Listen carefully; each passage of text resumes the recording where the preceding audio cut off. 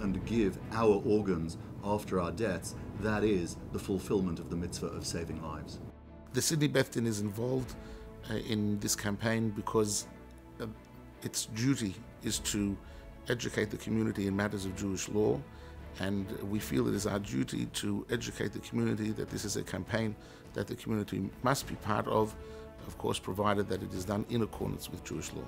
Sanctity of life, saving life, it can be done, you must do it. And yet to get people out of their old heads into new vision, it's such a difficult thing. So, you know, the more hands that join in this project and the more voices that are heard behind it, the better.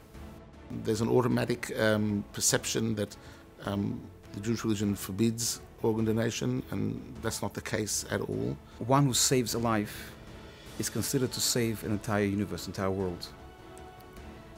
As such, it's considered a mitzvah, a good deed, and a sacred duty to be able to give a life to another person by either being a living donor or, in case of death, to be able to enable somebody else to live.